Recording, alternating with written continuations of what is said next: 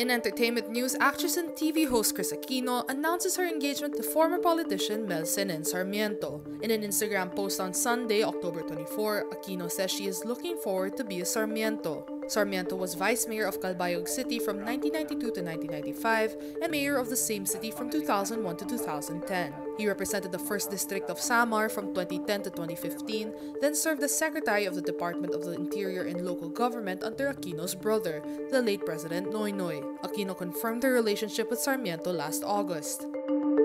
Actress Kylie Padilla addresses the cheating allegations being thrown at her by estranged husband Aljur Abrenica. In a Kapuso Mo Jessica Soho interview aired on Sunday, October 25, Padilla denies the accusations and says she would not apologize for something she did not do. In a now-deleted Facebook post published on October 19, Abrenica challenged Padilla to tell the truth about who cheated first and who wrecked their family. The actor also hints Padilla is seeing someone new. Abrenica, meanwhile, is dating young actress AJ Raval. Padilla and Abrenica have been together on and off since 2011, before getting married in 2018. They have 2 sons. Rumors of their split first started in February. Their breakup was confirmed in July.